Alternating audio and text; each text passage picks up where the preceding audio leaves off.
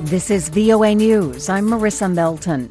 UN Secretary General Antonio Guterres on Wednesday called on business leaders gathered at the World Economic Forum in Davos to follow the principles outlined by an expert group to make credible, accountable net zero pledges. The United Nations and the International Organization for Standardization launched the guidelines in November to help organizations come up with solid plans. The green energy transition of world powers has been one of the central themes at the forum in Davos. Here's Secretary General Guterres. Our world is plagued by a perfect storm on a number of fronts. Start with the short term, a global economic crisis. The outlook, as we all know, is bleak. Many parts of the world face recession, and the entire world faces a slowdown. A helicopter crash Wednesday outside of the Ukrainian capital killed at least 15 people, including the Ukrainian Interior Minister. Officials said the crash happened in a suburb east of Kyiv. 9 of the dead were on board the helicopter when it went down. It wasn't immediately clear what caused the crash. Ukrainian President Volodymyr Zelensky said at least 15 people had died. Though the exact number of casualties was still being determined, he said at that point the dead included at least 3 children.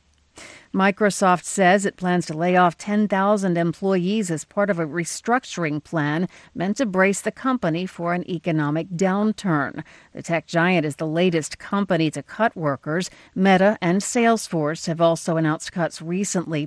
The layoffs at Microsoft amount to less than 5% of its workforce. From Washington, this is VOA News. U.S. Treasury Secretary Janet Yellen sat down with her Chinese counterpart in Switzerland Wednesday. VOA's Tommy McNeil has details. It is the highest-ranking contact between the two countries since the presidents agreed to look for ways to ease strained relations. Yellen's first face-to-face meeting with Vice Premier Liu He comes as the U.S. and Chinese economies grapple with differing but intertwined challenges on trade, technology, and more. The Chinese economy is reopening after a COVID-19 resurgence killed tens of thousands of people and shuttered countless businesses. The U.S. is slowly recovering from 40-year high inflation and is on track to hit its statutory debt ceiling. Tommy McNeil, VOA News, Washington. A Texas man accused of a racist massacre at a Walmart in El Paso, Texas, won't face the death penalty in federal court. AP correspondent Norman Hall. Federal prosecutors will not seek the death penalty for Patrick Crusius for the 2019 attack that left 23 people dead and dozens wounded. Crusius, who's from the Dallas area, is accused of traveling to West Texas to target Mexicans. Prosecutors did not explain in their court filing why they won't seek the death penalty for Crusius, although he could still face execution if convicted in state court. The decision not to pursue the death penalty in the case could be a defining moment for the Justice Department. It has sent mixed signals about capital punishment. During his campaign, President Joe Biden pledged to abolish the death penalty. I'm Norman Hall.